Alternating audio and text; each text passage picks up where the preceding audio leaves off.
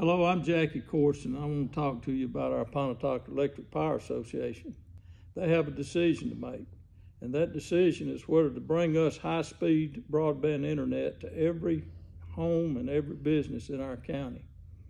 It's time that they act. 85 years ago, they brought us electricity, and so it's now time to make another bold decision. Broadband internet is the electricity of the future.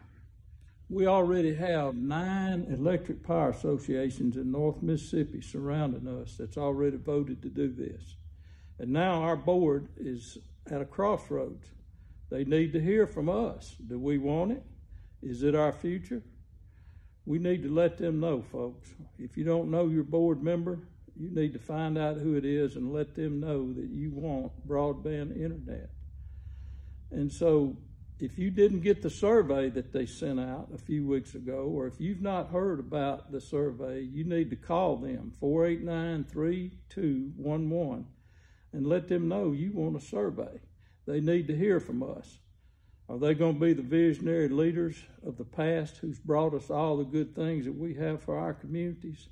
I think it's time that they do. I think it's time that we connect. I think it's time that we take our future in our own hands. We need broadband internet, and we need it now.